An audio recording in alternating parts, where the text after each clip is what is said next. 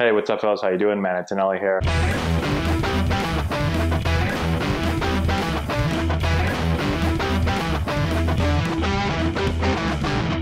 Hey, what's going on, guys? How we doing? Man, Antonelli here. Today, we're talking about 5 things to focus on during batting practice that will really help improve your overall game. Okay, so this is in no particular order. The first thing we're going to start off with is driving the ball to the opposite field gap. Okay, so the first thing, I'm not talking about just hitting the ball the other way, all right? So I don't want to just be here and just force the ball that way and just kind of slap it over there, ground balls the opposite field. No, I'm trying to drive the ball into the opposite field gap. I'm trying to knock down the wall in the opposite field gap, okay? Now, when I do that, that's going to allow me to have really good swing direction. All right, I'm going to be behind the ball, but I'm going to have my barrel working from the inside out instead of from the outside in. And if I can drive a ball that way, the opposite way, I'm a righty, so if I can drive a ball the opposite way, well, that means I've got really good depth to my swing. I'm getting the bat in the zone early, right? I'm also, like I said, I have really good direction.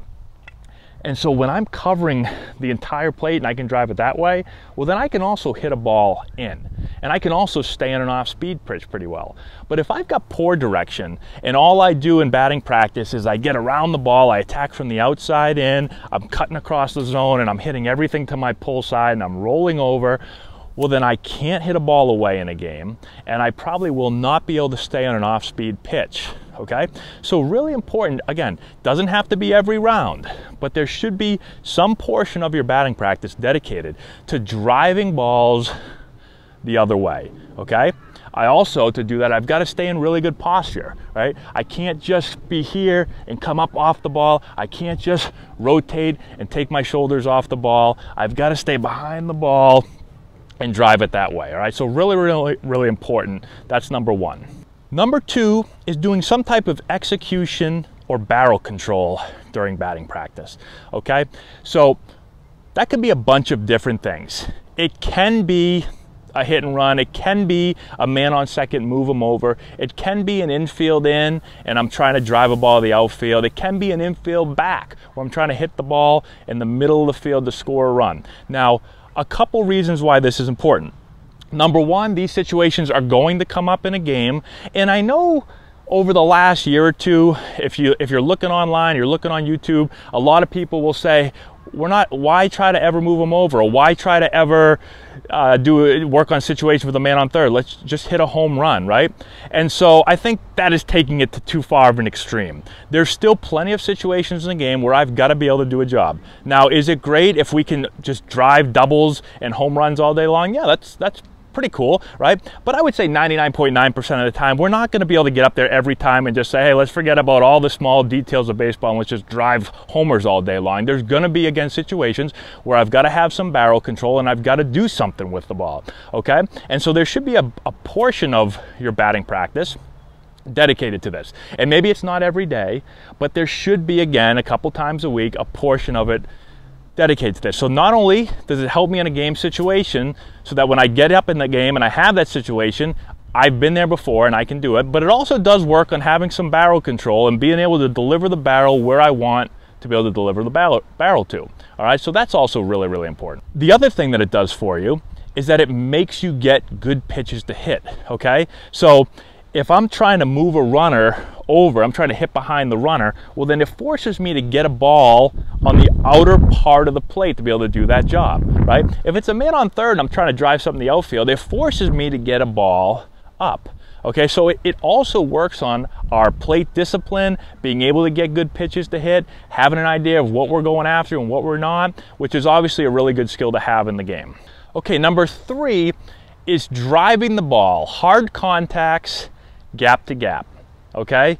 So now we're getting a little bit more into game mode where I would say most of the time as a hitter, what we tell our hitters is we're trying to drive a ball with carry, a hard line drive, middle of the field, gap to gap, okay? And when I do that, it does a bunch of really good things for me. First of all, it gets me on time for most pitches, because if I'm gonna drive it to the middle of the field, then I've got to get, I'm able to get on time for a fastball, but it still allows me to be on time, maybe not perfectly every time, but it allows me to be on time if something is a little bit faster or a little bit slower than I think. Whereas if I'm always just trying to hit a ball, let's say to left field as a righty, I'm trying to drive everything to left field, well, now I might be on time for that fastball, but it makes it difficult if the ball's any slower than that to really be on time, okay? And the same thing if I'm just trying to hit everything that way, well, then if the ball's a little bit faster than I think, it's really difficult to do that. So we work on line drives, hard line drives with carry, gap to gap. It also forces the hitter to work on being on path. So the only way to really be able to drive a ball there and have some good spin on the ball and be able to have some carry is that I've got to get the barrel behind the ball early, I've got to get in the zone deep, and I've got to be able to stay on the ball. Obviously all good things mechanically what we're trying to do. Okay, number 4 is pulling the ball in the air. Okay, now again, this is one of those things where some coaches are like, yeah, let's practice this all day long, just everything's got to be pulled in the air. There's other coaches that see you pull the ball in the air and they're like, oh no, ground balls to second base, let's go. So again, I'm not saying that you've got to work on this every single round. You shouldn't work on this every single round.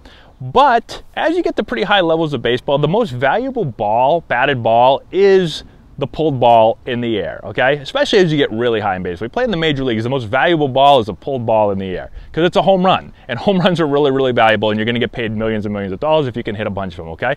Now, I'm not saying to work on this every single time, but there is some value in practicing it because as I said, that is a very valuable ball. And so I should be practicing how do I get the ball in the air to the pull side, right? If I want to be able to pull the ball in the air, I've got to do some really good things with my swing, okay? If I can't pull the ball in the air, if everything I hit is topspun, right? Or everything I hit gets filleted to the opposite field, well, then there's issues in my swing. I've got poor direction. I don't have a good path. And so I've got to work on driving the ball in the air to my pull side. Again, not every single round, but it should be part of the plan, and whether it's one round or whether it's every couple of days we really work on it, it should be mixed in there. The last thing is competition, okay? So the game is all about competition, right? And so we're trying to make practice similar to the game. And if we can, we want to make practice harder than the game. And one way to do it is have some competition, right? It's going to bring some pressure into it where, again, practice oftentimes is so far from the game that there's plenty of players that do pretty well in practice, and then all of a sudden the game starts and it becomes tougher. There's more pressure. There's something on the line now, and certain players just can't handle it. They don't practice it enough.